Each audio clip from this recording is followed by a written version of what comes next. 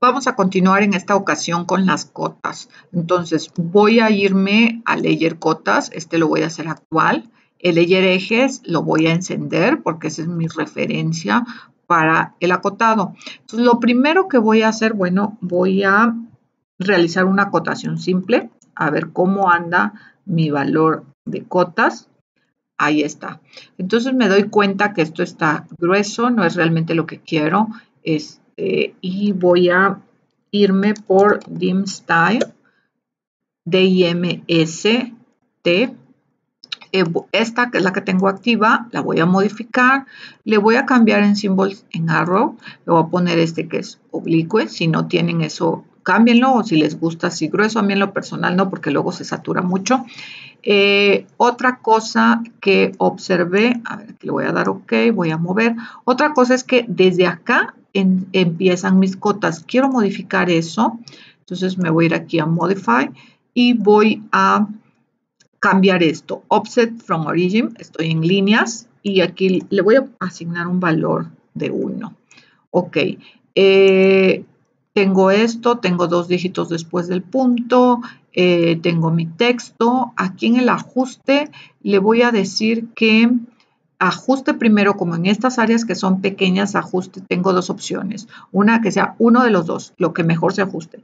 El texto o las flechas o solo el texto o ambos. En este caso mis flechas pues son líneas, así no es tanto problema. Entonces, bueno, pues le voy a decir que el texto sea lo que se ajusta principalmente. Le voy a dar OK, le voy a dar Close. Y aquí, bueno, ya se modificó. Esto significa que cuando yo determino dónde quiero, más o menos tendría yo que hacerlo como por ahí para que esto ya se vea de esta manera. Entonces, esto pues me puede ayudar a acotar y que no se llene aquí de líneas y demás. Ok, sino a partir de 1 de la medida es que empieza a ponerse esto. Ok, me voy a alejar un poquito para visualizar. Bueno, creo que por lo pronto está bien. Apenas que yo ponga más acotaciones es donde voy a empezar a visualizar si realmente es importante o no. Voy a borrarla. Voy a empezar otra vez. Voy a acotar. Vamos a empezar ahora sí. Si ya me gustó, voy a empezar a ver. Voy a darle aquí la acotación lineal. Tengo una acotación lineal aquí. Tengo todas estas opciones. Estoy en la pestaña principal de Home. Si quiero irme a algo más extenso, me voy a Annotate y aquí tengo muchas más opciones para anotar o para acotar. Entonces, aquí está como de manera compacta. Sí voy a tener muchas opciones, pero tal vez de repente voy a necesitar algo que está de una manera más directa acá. Ok, entonces voy a acotar, como les decía, lo voy a hacer de manera lineal. Antes de esto quiero que entiendan una cosa. Bueno, de manera lineal es que si yo determino este punto y este punto, me hace o me determina la medida horizontal. Si yo lo hago de manera alineada, determino este punto y este punto, me hace la medida alineada que es diferente. Entonces, voy a borrar esto. Botón derecho, Erase. La que voy a utilizar aquí, voy a acotar, va a ser la medida lineal.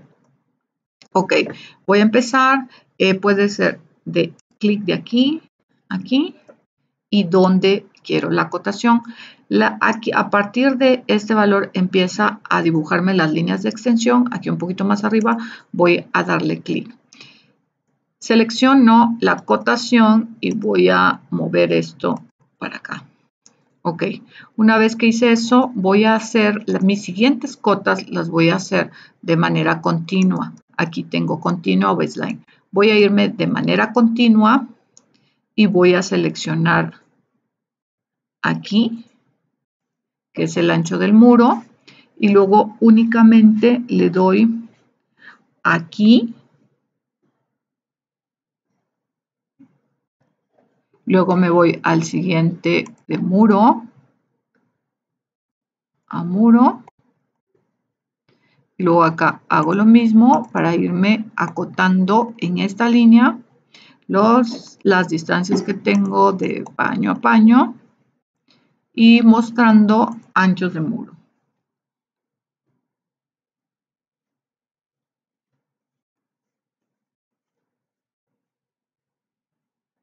Entonces voy a darle aquí y voy a terminar aquí.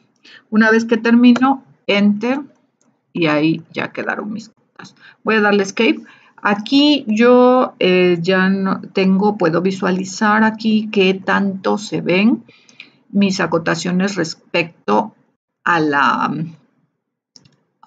todo mi plano. Si yo quisiera agrandar todo esto, le doy con The Dim o Dim Style, modifico y desde Fit yo aquí le puedo decir, ¿sabes qué? Lo quiero un 10% más grande. Entonces es 1.1 y de manera general todo se hace 1.1 más grande, ¿sí? Y así es como lo quiero respecto a cómo lo tengo dibujado. Ok, para la siguiente, ahora, por ejemplo, quiero acotar todo lo que es completo. Voy a acotar, voy a hacer una acotación lineal desde aquí, aquí, y ahí está, ¿no? Que es de 20. Ahora, lo siguiente, quiero acotar de eje a eje. Lo voy a hacer igual de la misma manera.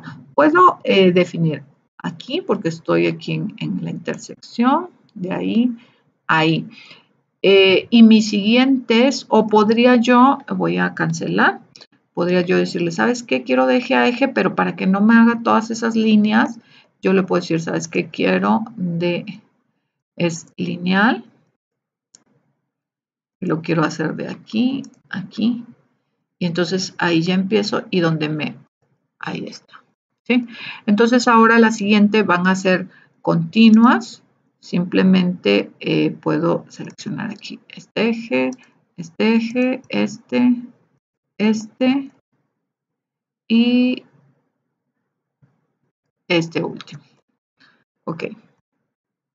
Ahí prácticamente ya tengo todas mis acotaciones. Ahora, para hacerlo de manera vertical va a ser exactamente lo mismo. Voy a hacer una acotación lineal y voy a empezar.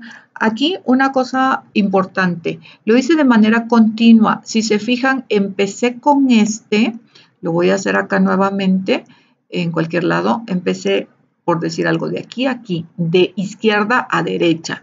Ese fue mi primer punto y definí dónde lo quiero. Antes de darle continuo, moví el texto para que no me estorbe y luego y ahora sí le hice continuo y ya lo siguiente, entonces voy avanzando de izquierda a derecha.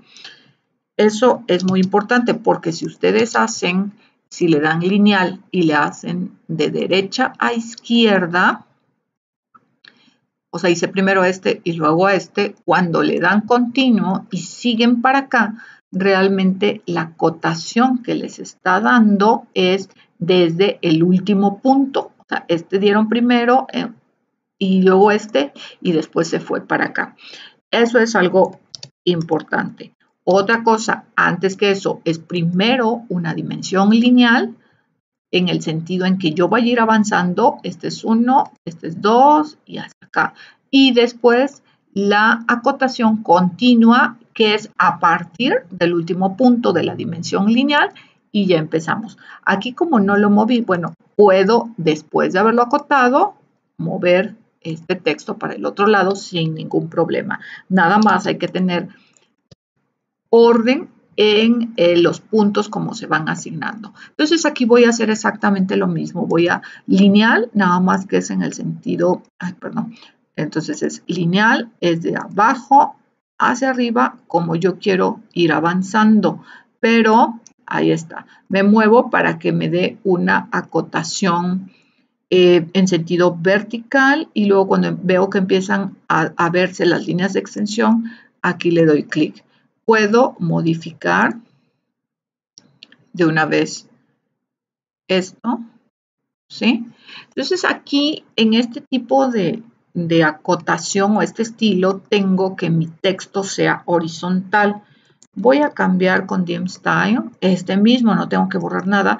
Voy a modificar y aquí en texto le voy a decir que esté alineado con la línea de dimensión. Entonces, de esta manera, este texto ya se puso así en el mismo sentido que mi línea de dimensión. Ok, voy a borrarlo para iniciar nuevamente. Entonces le voy a decir lineal de aquí a aquí. Me acerco, me muevo lo que necesite hacer. Y una vez que aparezca de manera vertical, bueno, ya, aquí es donde la quiero. No acá, sino donde empiezan a dibujarse las líneas de extensión. Ok, una vez que lo dibujé, de una vez acomodo el texto. Y ahora sí puedo irme con la opción de continua, que sería esta. Vamos a hacer el mismo modo que hicimos. Voy a irme, puedo irme hacia acá para determinar y más o menos para que esto me quede bien. Aquí le doy clic, me acerco aquí y hago exactamente lo mismo, clic, y luego es esto que tengo aquí. A ver, vámonos para acá, me voy a alejar un poquito con el scroll bar. Aquí está. Y luego este de aquí. Y luego puedo hacer lo mismo aquí para que me quede toda alineada. Este de aquí, este de aquí y este de aquí. Y termino. Una vez que hago eso, bueno, pues ya puedo, si quieren, acomodar. Si no, aquí está esto que me está indicando. Pueden acomodarlos para que no queden, o por ejemplo, este lo puedo mandar para el otro lado. Incluso que no se empalme con ese. Y ahí tengo mis acotaciones para que queden de la mejor manera. Ahora, después de eso, puedo yo acotar mi acotación general, ¿verdad? De manera lineal. Podría ser incluso desde, bueno, voy a darla de aquí, aquí, y luego donde quiero acotar. Tener cuidado que no se vaya al endpoint, aquí que nada lo interfiera, librando todos los demás.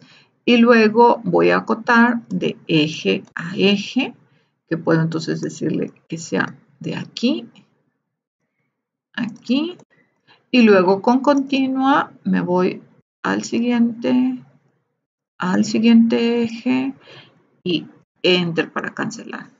Entonces, de esta manera, igual pueden acotar la parte inferior y la sección derecha.